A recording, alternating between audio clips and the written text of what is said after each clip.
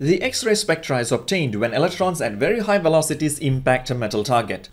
Before we get to the X-ray spectra, there are some prerequisite understanding or knowledge that is required, and we will cover that first.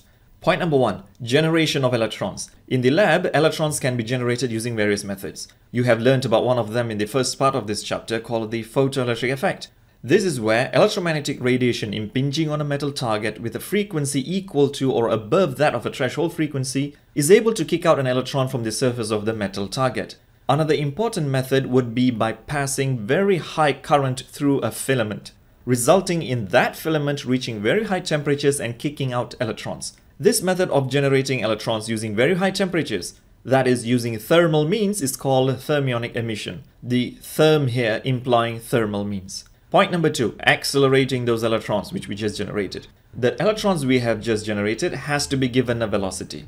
That is, they should be in motion, which means they should be given kinetic energy, which means we could do work on them and get them moving. We could apply a force on them and get them moving. When electrons are freshly generated, they do not possess high velocities, therefore they have to be accelerated. To accelerate the electron, that is to give it a non-zero acceleration, thus a change in velocity, we place it in an electric field which is generated by applying a potential difference between two electrodes or plates. The electrons obviously being negatively charged, and within the electric field between the plates will be acted upon by an electric force. A constant electric force towards the positive plate hence will accelerate towards the positively charged electrode, that is the anode. The gain in the electron's kinetic energy is given by the work done by the constant electric force acting on that electron over a displacement. Mathematically, it is the integral F ds, that is the area under the force displacement graph. And that simplifies to charge multiplied by potential difference between the point it started to where it ended, which in this case is the potential difference of the plates. We will do a much detailed study on this in another video. For now, this equation would do. Back to our electron generation device. We place a metal target for the electrons to accelerate towards to.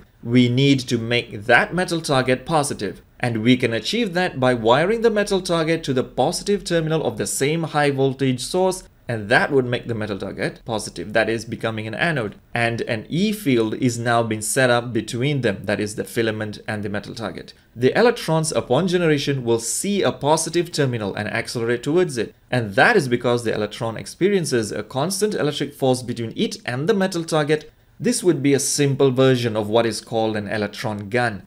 Without the positive metal target, the electrons would have low or zero velocity and no particular direction of motion. With the metal target held positive, the electrons are now accelerate towards it with a high velocity and highly directed. Point number 3. Generation of photons by electrons. We will be learning two ways by which photons can be generated by electrons, both obviously based on the principle of conservation of energy. Firstly, by deceleration of electrons. When a high velocity electron is decelerated, that is slowed down, that loss in kinetic energy has to be converted to some other form of energy. In the case of the fast-moving electron being rapidly decelerated, it will lose its kinetic energy in the form of photon energy. The difference in the kinetic energy will equal the energy of the photon, and with a photon detector, we can obtain its frequency, thus wavelength. Let's look at three possible scenarios. 1. Suppose the electron with an initial kinetic energy got slowed down at an instant, that is a single instance of slowing down or breaking, to a final kinetic energy. The difference between the final and the initial being negative, implying a loss, gets converted to a single photon of a particular frequency, thus a particular wavelength.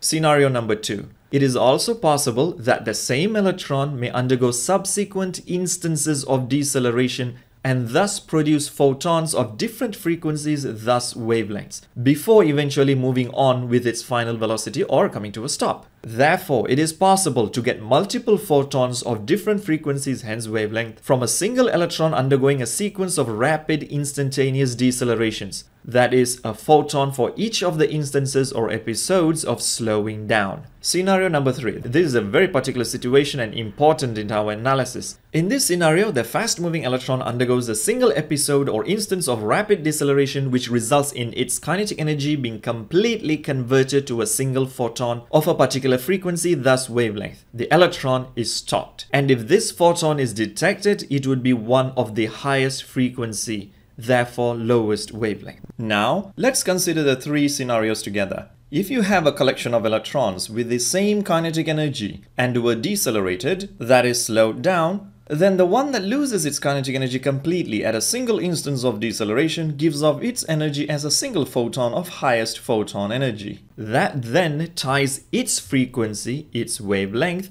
hence photon energy, to the maximum possible kinetic energy that an electron had gained being accelerated in an E field between the applied potential difference. Secondly, when electrons fall from a higher energy level to a lower energy level. We have learned that in an atom, electrons orbit the positively charged nucleus in shells of distinct energy levels, with the ground state near the nucleus and increasing potential with increasing radii. Energy level diagrams of atoms are usually numbered with their potentials given on their side. However, they could also be given letters. The lowest energy level, that is the first energy level, is assigned the letter K. The next energy level, that is the second energy level, is given L, the third is given M, and so on. If a vacancy is available in a lower shell or energy level, an electron from a higher energy level will fall into it. This is because electrons seek the lowest possible energy state to achieve stability. Based on the principle of conservation of energy, when an electron falls from a higher energy level to a lower energy level, that loss in potential energy will be given off as a single photon with that photon energy of a particular frequency, hence wavelength. Point number 4, the photon energy and graphing. The graph that we'll be looking at is a relative intensity versus wavelength. It's the graphical output of the photon detector, and you can imagine the plot to be connected to it. Obviously, the wavelength axis would give the wavelength of the photons that it is detecting, which then becomes the x-axis data on the plot. As you move rightwards on the x-axis data, which is wavelength, increases. Knowing and using C equals F lambda, we can easily translate or convert the wavelength scale on the x-axis to a frequency scale, and that would mean decreasing frequency as you move rightwards on the scale. That is because frequency and wavelength are inversely proportional from the wave speed equation. Using E equals HF, which equals HC over lambda, you could also translate or convert the frequency or wavelength scale to an energy scale. With photon energy directly proportional to its frequency, thus photon energy will increase leftwards along the x-axis. And with frequency decreasing as you move rightwards, so would photon energy.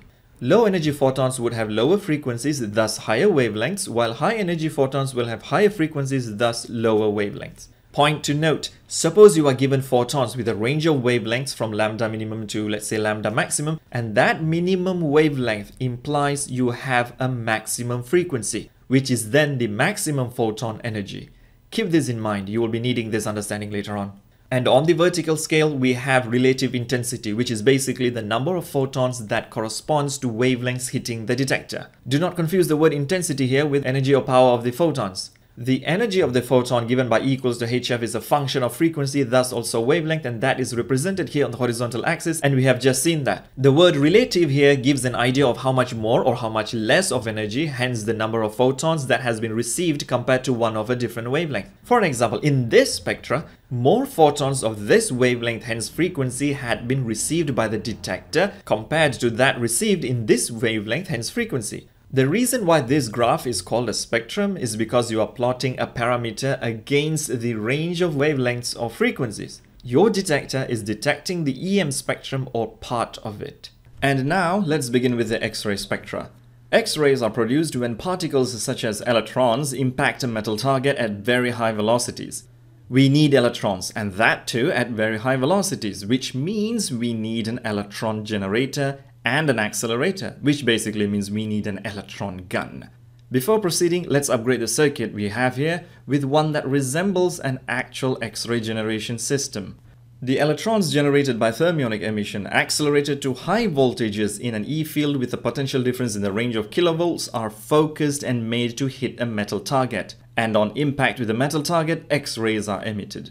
With a photon detector in place, the shown spectrum is observed. The reason why this graph here is called the X-ray spectra is because the photons generated as a result of the electrons hitting the metal target falls into the X-ray part or band of the EM spectrum. Let's account for the features seen in this spectrum. You have the continuous band, the sharp lines called the characteristic lines, and the lambda minimum. We have learned that the detector picks up the wavelengths of the impinging photons and the relative number of those photons. Let's explain the continuous band. The target is a metal and it has its lattice structure. Made up of atoms, it has its positively charged nucleus and orbiting electrons. The high velocity negatively charged electrons on entering the metal target interacts with the dense positively charged nucleus and gets slowed down. This slowing down or breaking results in a loss of its kinetic energy, which then leads to the generation of X-ray photons.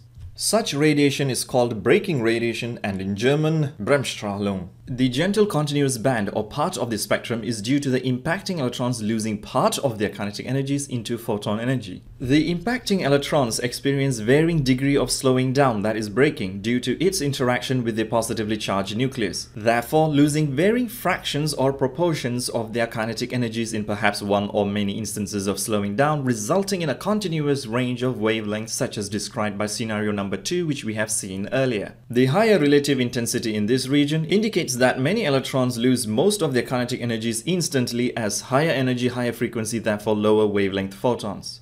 This point here, the photon with lambda minimum implying frequency maximum, indicates maximum photon energy.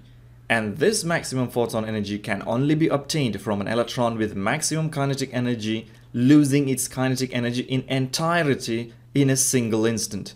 And this maximum kinetic energy must have been acquired by the electron when it was accelerated in the E field. This ties the charge, the potential difference, the mass, velocity, frequency, and wavelength in a grand series of equations made possible by the principle of conservation of energy as described by scenario number 3, which we have seen earlier. Next, the spikes, which are called the characteristic lines. The peaks or spikes here indicates that photons of these wavelengths were much more abundant.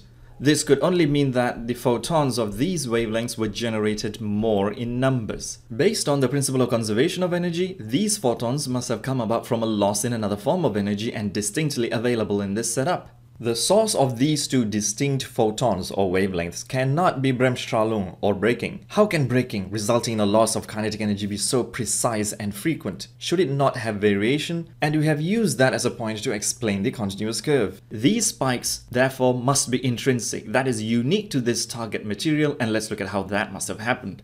An incoming high-speed electron could knock out one of the orbiting electrons, and in this example, it knocks off a K-shell electron, which is an electron from the first energy level. This results in a K-shell vacancy. An electron from a higher energy level, such as one from just one level above, that is the L shell, can fall into the K-shell vacancy, and in that process emit a photon whose energy is equal to that electron's loss in potential. These photons give rise to the K-alpha emissions. It is also possible that the high-speed electron knocks out a K-shell electron and the vacancy is being filled by an electron falling from the M shell, that is from 2 energy levels above the K shell. These photons give rise to the K-beta emissions. With a greater loss in potential, therefore a higher energy photon implying higher frequency, implying a lower wavelength, this spike here must be the K-beta. And the second one here of higher wavelength, lower frequency, thus lower energy, implying a smaller energy transition, must be the K-alpha.